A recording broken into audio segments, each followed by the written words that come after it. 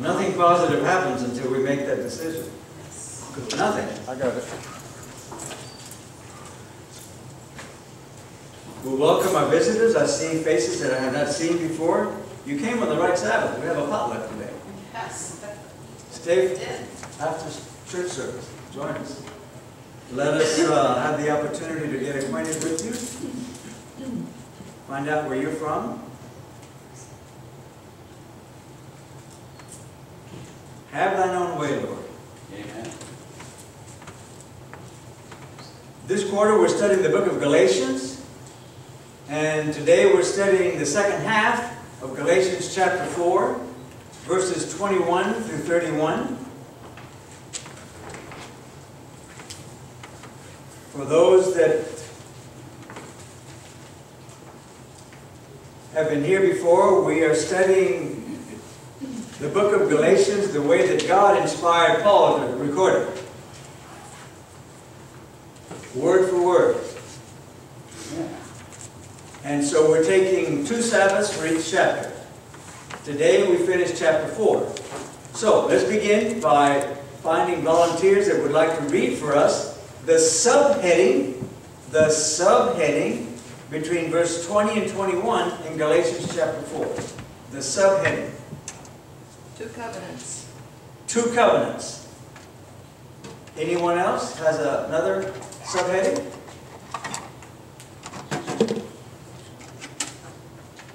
The subheading for Galatians chapter 4 between verses 20 and 21. 2 covenants? Anyone else? Bond and free. That's what mine says. Bond and free. What does the word bond mean? I'm not talking about buying a bond. I'm talking about bondage. What does that mean? Slavery. Huh? Slavery. Yes. Yes. What does the word covenant mean? An agreement?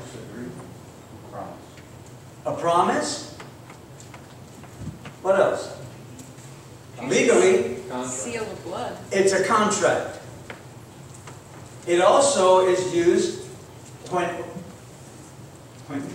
well, we should do it early in our lives, but we should make a will so that all of our possessions are distributed when we pass away to those whom we want our possessions to be distributed. That's called a will.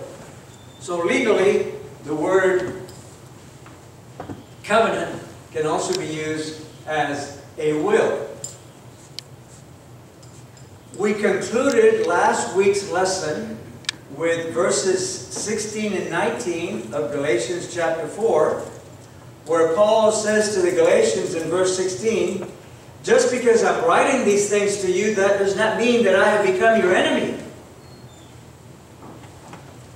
It's because I love you. Then in verse 19 he says, in fact, the reason I love you is because you have become my spiritual children. And that's why I'm going to stay in your face until Christ is formed in you. Amen. That's the last part of Galatians chapter 4, verse 19. Until Christ is what? Formed. Isn't that the purpose of the gospel, folks? Amen. For Christ to be formed where? Yes. Aren't you tired of good advice? The world is waiting to see whether the gospel works or not.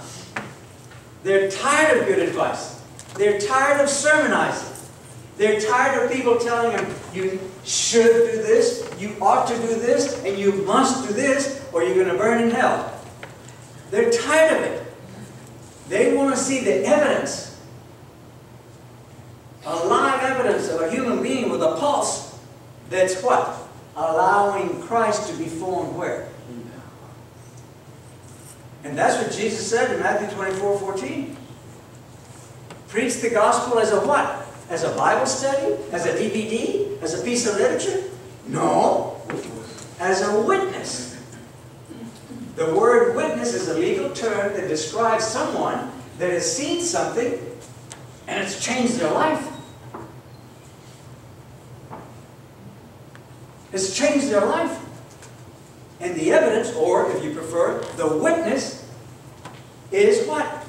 Christ being formed in them.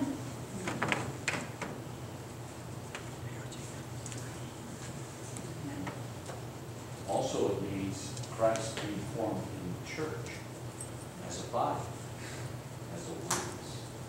That is going to be awesome. Correct. That's the ultimate finished product. That's when the latter rain can be poured out. Amen. Revelation 18, 1 through 4. I'm going to use bad grammar here to get your attention. But that ain't going to happen until what? I permit Christ to be formed where? In me. In me. Do we understand this? Do we understand the significance of this?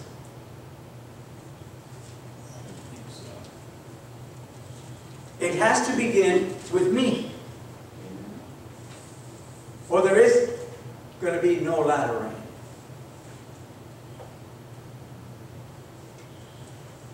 Okay. Let's begin our study this morning of Galatians chapter 4, verses 21 through 31. Who would like to volunteer to read Galatians chapter 4, verse 21? Volunteer. Thank you, Diana. Tell me, you who desire to be under the law, do you not hear the law? What a question. What a question. Why would Paul ask such a question? Does that question apply to me? I know this was written 2,000 years ago, but we're here to find out what? What is the object lesson here? What does God want for me to experience so that Jesus can be formed in me? When I read that, I read it before, but I said, but this is it. This is it right here. Tell me, why do you prefer to be under the condemnation of the law? Are you really listening to what the law is saying? Please explain to me, why do you prefer remaining as a what? Remember what we studied last week in Galatians 4, verse 3? Turn to your left, make a left turn, and look at verse 3 of Galatians 4. So also we, while we were what? Children, were held under bondage, under the elemental things of the world. When I looked at verse 21, it reminded me of what Paul said to the Corinthians in 1 Corinthians chapter 3, verses 1 through 3.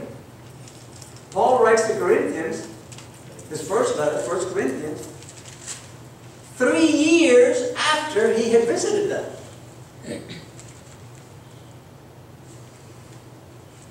And he says to them in verses 1 through 3 of 1 Corinthians chapter 3,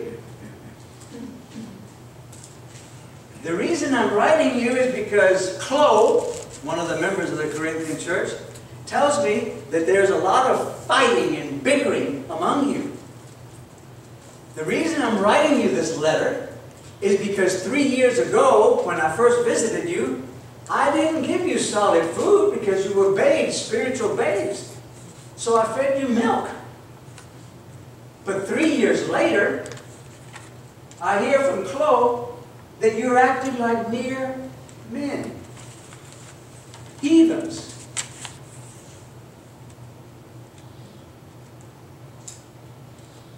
How many of you are parents? I'm a parent. And when people used to come to visit us when the baby had just been born, and the children needed their diapers changed, I volunteered. I volunteered to change my children's diapers when we had visitors. And when there were no visitors also. Now in those days, we were making the transition between diapers where you use safety pins and Pampers. I'm I'm aging myself, dating myself. And I remember one time, someone asked me, well, Chuck, how's parenthood? It just so happened that one of my children needed their diapers changed. And I said, come over, let me show you. And I took great pride in changing my child's diaper. And the people were saying, oh, really, we shouldn't have asked that question. Without poking the child with a safety pin. Now, for the sake of connecting this with 1 Corinthians chapter 3, verses 1 through 3, let's suppose that these people come and visit my children when they are 5 or 10 years old. And we're sitting at the table, and one of my children says, Daddy, I need my diapers changed. Would I invite my visitors over to the bathroom to watch me change them? What's the problem here? My children refuse to be potty trained. What Paul is saying here in 1 Corinthians chapter 3, verse 1 through 3 is, when are you people going to grow up? Does that question, is it fair to ask that question of us today? You decide that. But that's the question here. Why do you people prefer to live under the condemnation of the law? I preached the gospel to you. You even were able to visually see Jesus crucified through the power of the Holy Spirit. And now you're turning to the bondage of the law? Please explain to me what is going through your head.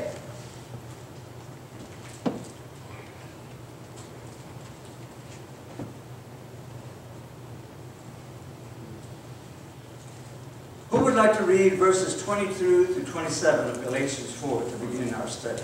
To get into the answer to the question that Paul is asking in verse 22. Tell me, why do you prefer to live under the bondage of the law? Please tell me. Explain it to me. Who would like to volunteer to read verses 22 through 27? Would you mind standing up and turning around so that everyone can hear you, Patty? Am I putting you on the spot? Yeah, you are. It wasn't my intention to do so. Everyone follow, beginning with verse 22 through 27. For it is written that Abraham had 2 sons, the one by a bondwoman, the other by a free woman. But he who was the bondwoman was born according to the flesh, and he of the free woman through promise, which things are symbolic. For these are the 2 covenants, the one from Mount Sinai, which gives birth to bondage, which is Hagar. For this Hagar is Mount Sinai in Arabia. The correspondence to Jerusalem, which now is and is in bondage with her children. But the Jerusalem above is free, which is the mother of us all. For it is written, Rejoice, O barren, you who do not bear. Break forth and shout, you are not in labor, for the desolate has many more children than she who has a husband. Thank you. As an allegory, Hagar represents Mount Sinai, bearing children to what spiritual condition? Under the law.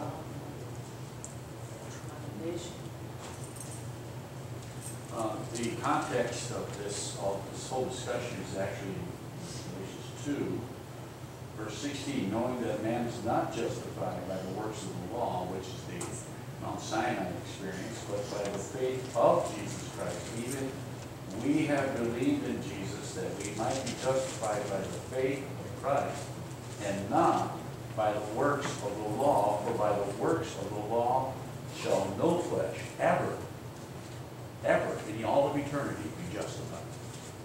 Thank That's you. the point. Thank you, Raymond. When God says something once, is that important? Yes.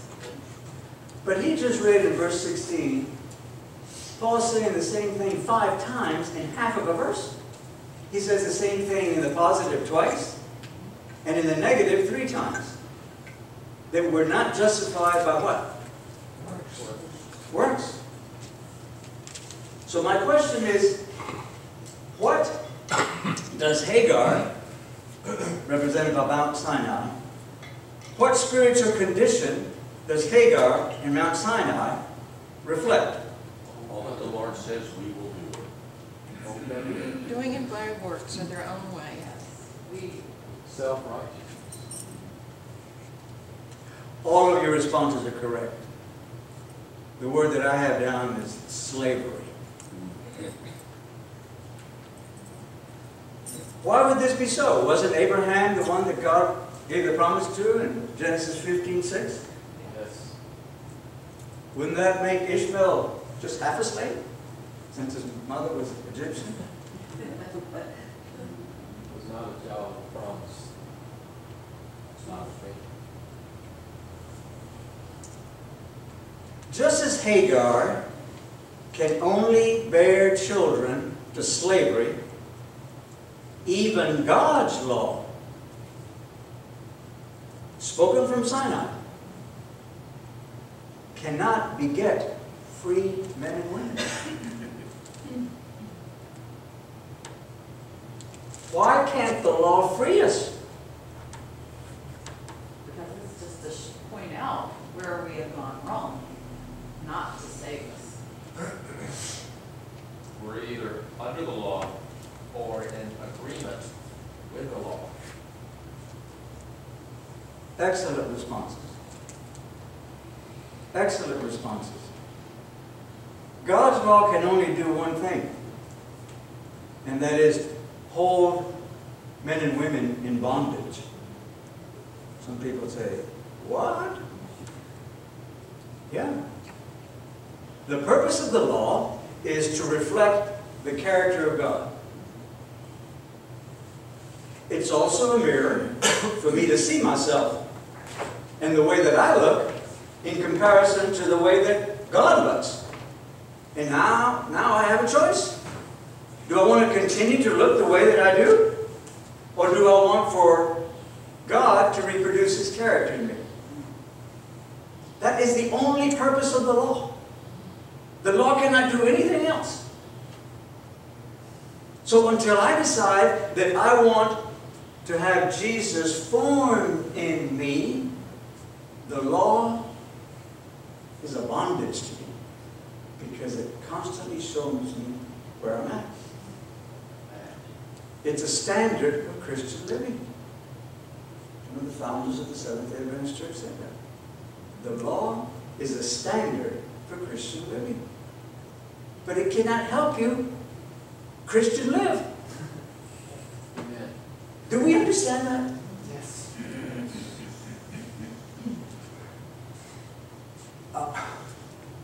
I come from a background where I was told that, brother, when I was in my teens, if you're not baptized and join the Seventh-day Adventist Church, because Jesus is coming soon, Daniel 2 and 7.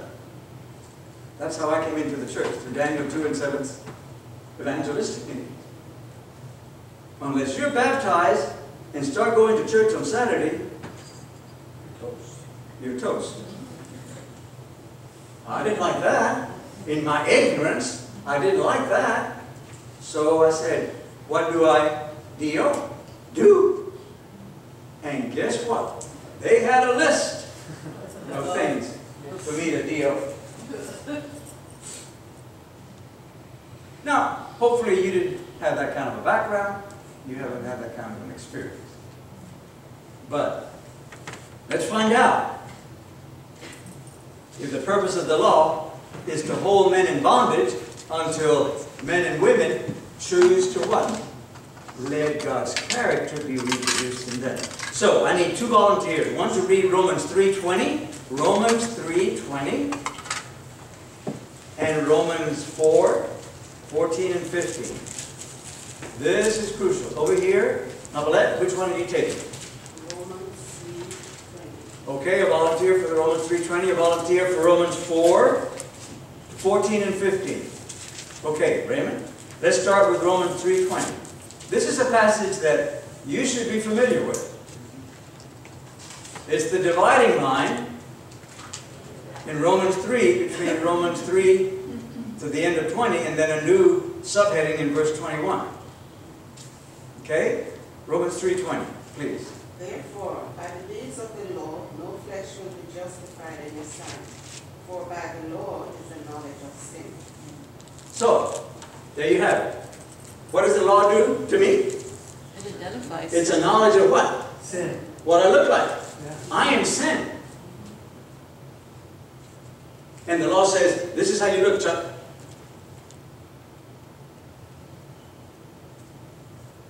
And that's all it says to me.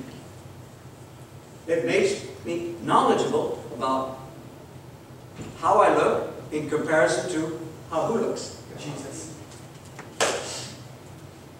But we absolutely, do we understand what she just read for us? Okay. Romans 4, 14 and 15, please.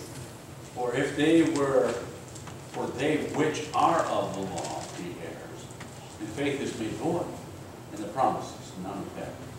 Because the law worketh wrath, for where no law is, there is no transgression. The law worketh what? Wrath. What is wrath? Bondage. Bondage. Back to the question in verse 21. Tell me, Galatians, why do you choose to be under the condemnation of the law? Why do you choose to remain in bondage? Please explain that to me. God is still asking that question today. Amen. Is there an object lesson there for me?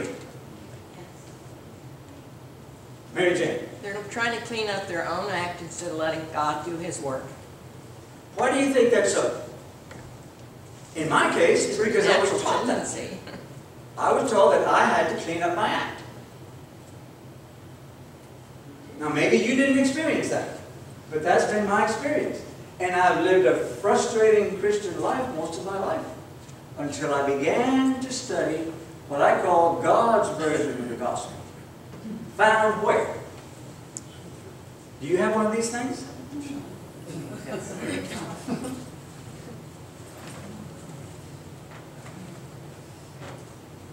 The difference between studying this now and before is that I began looking up certain words in the Bible.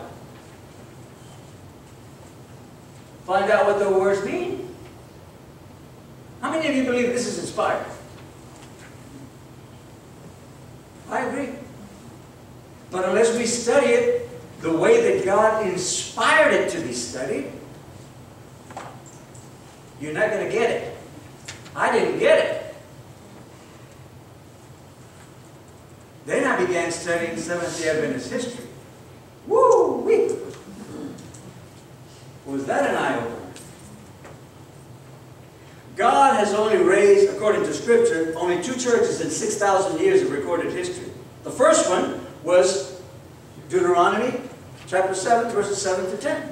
When God said to Israel, I'm going to fulfill in you the promise that I made to, guess who? Abraham. 430 years after you've been what?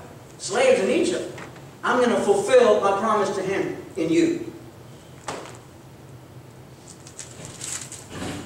Today, we are impressed by numbers and visual appearance, and so God says, I picked you because you were the most sorry-looking people that anyone would pick to raise a church through. In those days, power was measured by numbers, artillery, manpower, etc., etc., etc. And Israel was what? Nothing. They came out of Egypt with their clothes on. That was it. God says to them, you're it. I'm going to make you something very special. We're going to study about that this morning. Because that's what these two mountains and these two women represent. Then, I believe, he raised his church with a specific mandate. And that was to restore God's version of the gospel, experience it, and only then proclaim it to the world. In that order. And once you begin studying Seventh-day Adventist history, you'll see that God's mandate is very, very clear. And he hasn't changed it. He has not changed it. So, Raymond. Yes, the three angels' messages is the gospel in an end time setting. Yes. That's what it is. Yes, Most that's what it is. dynamic, Yes, relevant, not old. that's right. So at Sinai, what did the people promise God? In Exodus 19:8. All that the Lord has said. You know what the word do means in the Hebrew? Accomplish. Yes. In a part. We will accomplish this. We will accomplish. It's a done deal, God. We will accomplish.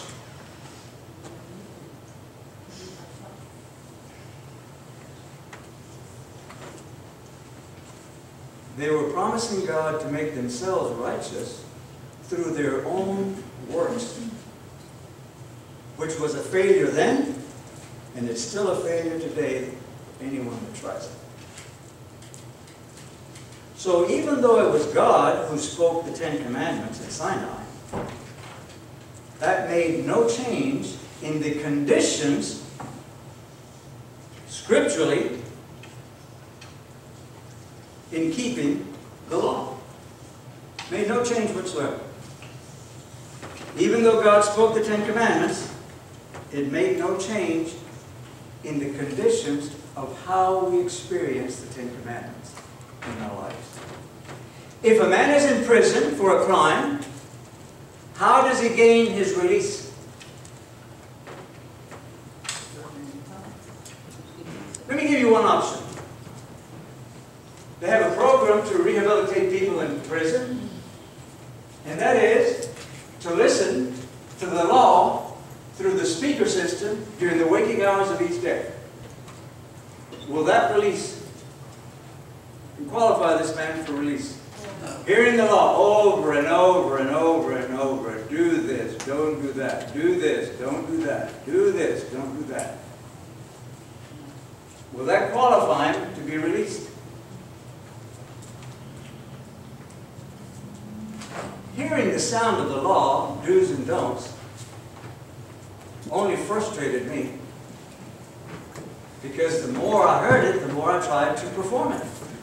And the more I tried to perform it, the more I fell flat on my face. I don't know if you've had that experience, but that has been my experience in trying to be good so that I can be saved. So, does that mean that God led Israel into bondage?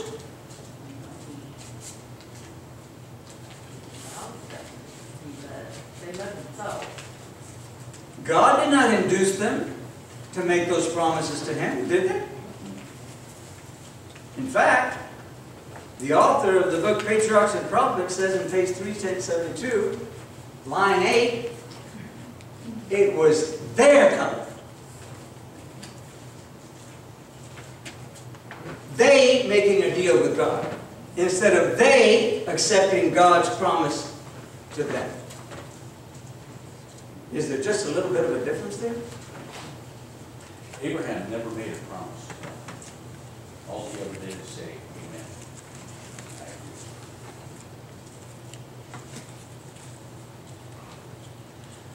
430 years before Sinai, God made a covenant with Abraham, which we read about 3 weeks ago. It's recorded in Genesis 12, 2 and 3. And God made 7 promises to Abraham. Those 7 promises to Abraham are sufficient back then to Abraham and sufficient for us today.